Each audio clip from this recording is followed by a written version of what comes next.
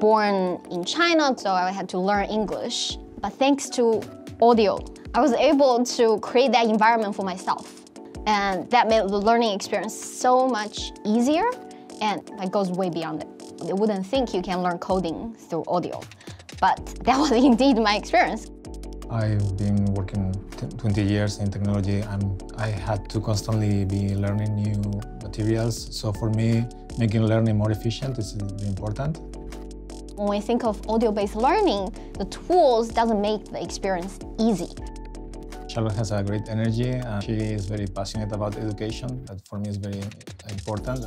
The dream team is obviously someone who shares the same big ideas, first principles, at the same time on concrete skill set-wise, you complement each other. And I think we have that.